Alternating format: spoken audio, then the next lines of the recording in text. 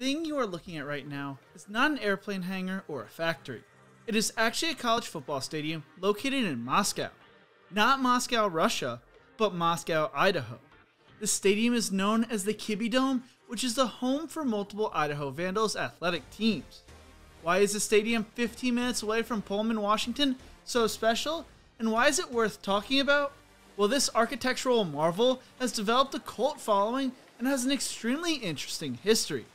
This is the history of the Kibbie Dome and why you should care.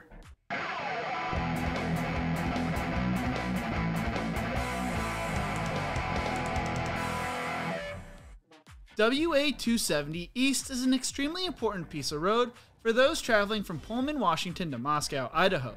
It is about a 9-mile highway that really does not have much on it besides the rolling hills and the exit towards the airport. But as you approach the Washington-Idaho state border, heading east, a very interesting landmark comes into view. Many assume that this landmark is just some airport hangar. It is not. It is the Kibbie Dome. Some students joke that the stadium looks like a giant beer can on its side. The stadium's actual name is the ASUI Kibbie Activity Center, but many call it the Kibbie Dome. The funny thing is, technically, the Kibbie Dome is not actually a dome. Alec Holzer, a founding partner of Opus Architecture in Portland, Oregon, who led the 2011 renovation of the building, told ESPN, "Here's the irony. The Kibbie Dome is not really a dome. There are other geodesic domes made of wood, but this is actually a vault. It is an arch-shaped continuous roof like a blimp hangar. In fact, one of the few other structures of similar gargantuan size were the blimp hangars built in World War II. For the Kibbie Dome, Idaho played in Neal Stadium while members of the Pacific Coast Conference. The Vandals were a good team and the seats were always filled no matter the weather. Jim Nierbauer told the Idaho's Alumni Association the team was one of the shining things in athletics. You did what you had to do as long as you had dry socks. Former NFL player Arthur Anderson remembers how head coach Skip Staley had a bus parked on the sideline at one fall home game. When players weren't in the game, they could sit in the heated bus. Neal Stadium would be destroyed by a fire in 1969, but had been condemned in 1968. It was now time for a new stadium for the Idaho football team to play in. Throughout the 1960s, there were rumors of a joint stadium between Idaho and Washington State due to how close they were to each other. Despite the rumors, the grandstand, press box, and grass infield were built. The original plan was to have a football stadium with a seating capacity between 20,000 to 30,000 people and a basketball stadium next door. Due to budget cuts, the stadium capacity was scaled down to 18,000 seats and combined with the basketball arena. The ASUI Kibbie Activity Center debuted as an open-air facility on October 9, 1971. The giant wooden roof would not be finished until 1975. The roof is made completely out of wood, which it wears as a badge of honor. The University of Idaho launched the first forestry department in the country in 1909 and is still today one of the school's proudest programs. Holzer spoke on the feat saying, "It's crazy construction. They literally got a contract to basically build a dome over the existing stadium, which is just nuts."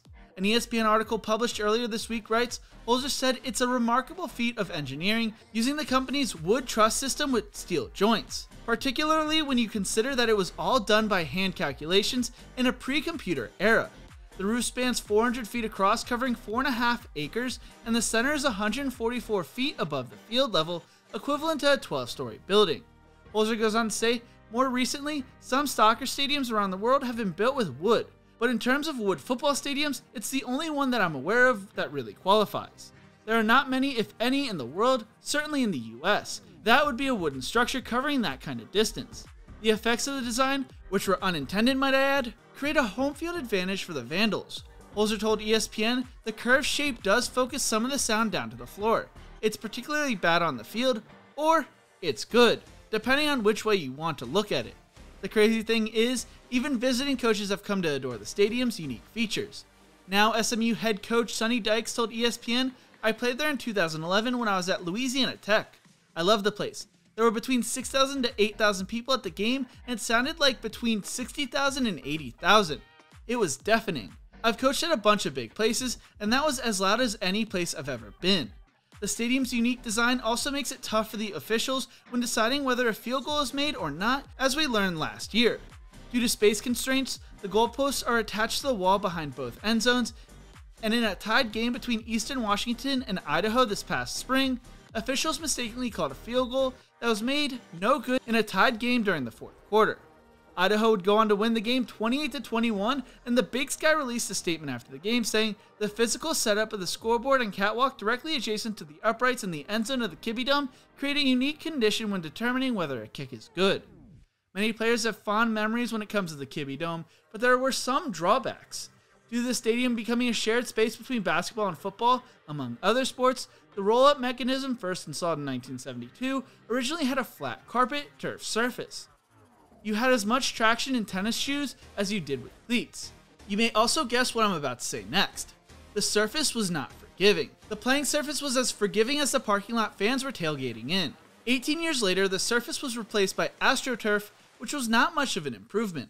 Players would wrap their forearms and knees in gauze to protect against rug burn. Doug Nussmeier, the current Cowboys quarterback coach, spoke on the turf saying, "I've got many a scar on my body from turf burns on that turf. I think we had the hardest turf in the country. You would get burned nonstop." Finally, in 2007, field turf was finally installed. Nussmeier also told ESPN another drawback of the stadium, saying, "I remember we would always hate when the rodeo would come to town in the wintertime.